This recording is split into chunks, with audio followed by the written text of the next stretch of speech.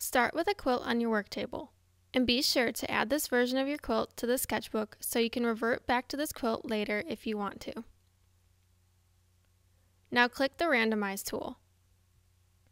Notice it looks like a magic wand, and you'll see why. Choose any option in the palette. Click on your quilt and you'll see it change almost magically.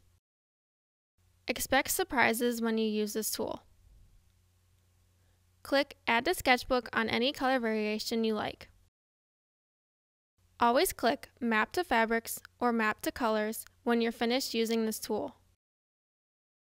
Map to Fabrics will find similar colored fabrics currently in your sketchbook and will replace the solid colors on the quilt with the fabrics.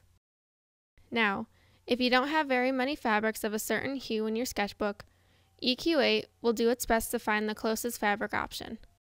You may have to do some manual cleanup with the paintbrush tool when you're done.